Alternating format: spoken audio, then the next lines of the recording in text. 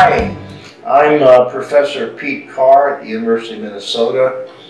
I've been on the faculty here for not quite 40 years, and we're going to have a conversation today about a very important topic.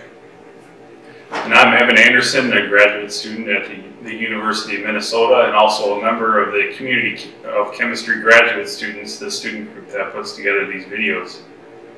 Today we're going to discuss a very important topic, that is how to choose and think about choosing a thesis advisor.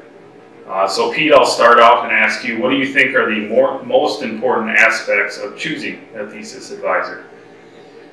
Well, Evan, I'm afraid we could go on for quite a while about that subject, but before we get into it, I'd like to tell you about a little book that I gave to many of my grad students and postdocs to read. It's Peter Buhlmann's book, A PhD is Not Enough. Chapter 3 actually addresses the question you just posed to me about choosing an advisor. I really cannot recommend this book too strongly. It's a wonderful little book. I think that all grad students should read it very shortly after they get into graduate school. To me, the big issues, well, there are a number of big issues in choosing a graduate advisor. The first and perhaps the most important one is, what are you interested in studying? Your personal research interests are really essential in this process. And the reason that I say this is that if you are not really happy with your field and research topic, you're going to have a lot of difficulty later on when you run into a problem in doing your research, or a problem of a personal nature, perhaps even with your research advisor. This is actually something that happens much more commonly than you might imagine at the beginning of your research experience. In the absence of the motivation of having a problem, a research project that really motivates you, I think you could become pretty stressed out.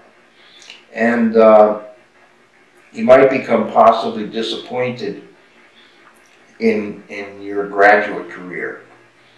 So in choosing an advisor and a topic, it seems to me that the most important thing is to find both a topic and advisor who really turns you on.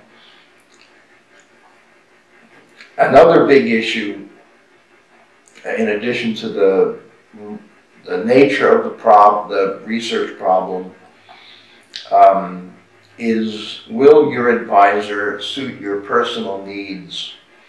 By that I mean, are you the kind of person who needs a lot of feedback, or do you want a lot of independence? Students are very, very greatly in this aspect, in my opinion, in working with grad students over the last 40 years or so. A faculty member with a smaller group is probably going to have more time to work with you on a daily basis than someone with a large group. I think one of the ways to handle this problem of finding out who's going to provide you with the kind of advice you want is to talk with your potential advisor's research group.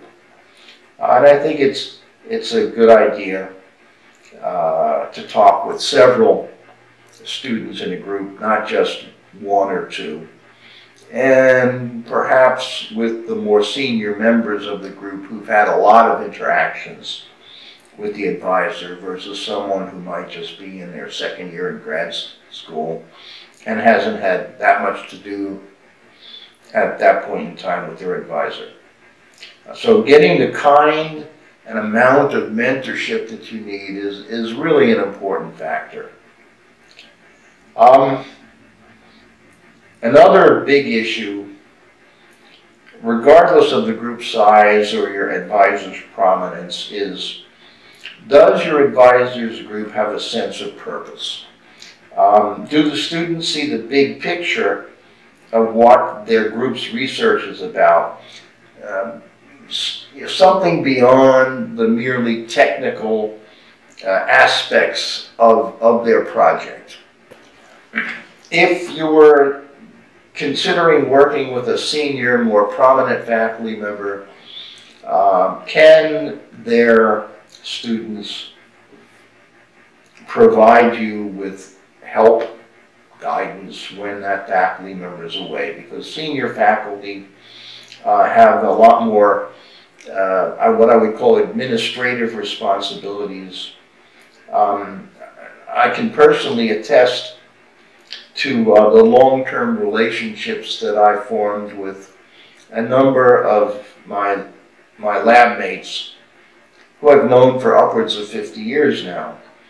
And in terms of my own groups, I can tell you that they have formed such relationships and have become very close friends.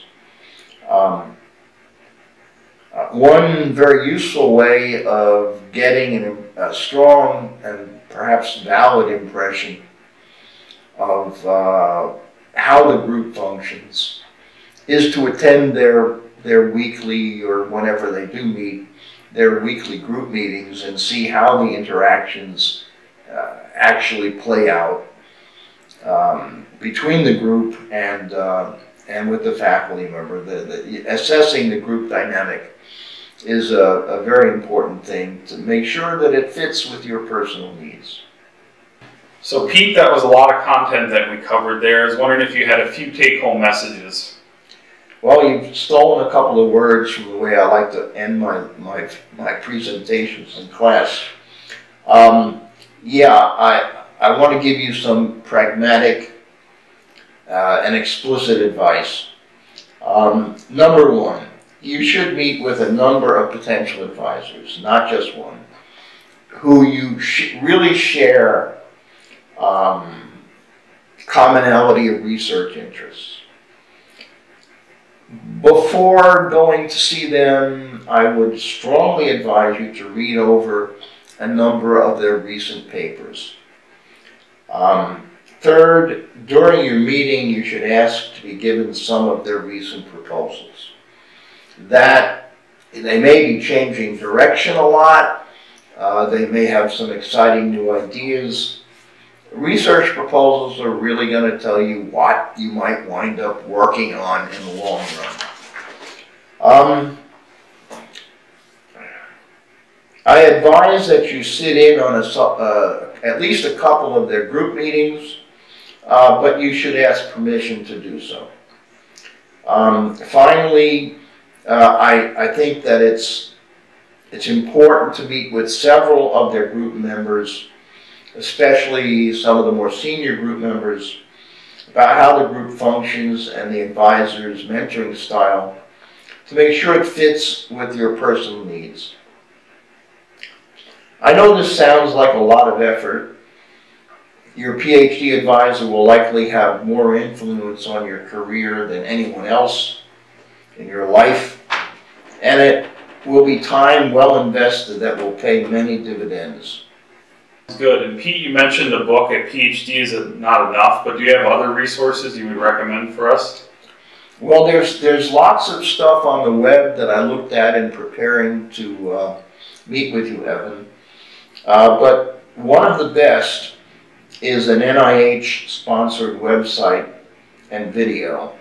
And it's called training.nih.gov/mentoring guidelines. It has a great deal of excellent advice. Although it's aimed primarily at people looking at postdoc positions at the NIH, there's a huge overlap in the advice that's given that's really good for graduate students who are interviewing and talking with potential PhD advisors. And in fact, I think it has a lot of advice for people who are looking for permanent jobs. It's the kinds of questions you should be asking about the position. Pete, thank you very much for sharing that with us. Pleasure, Devin.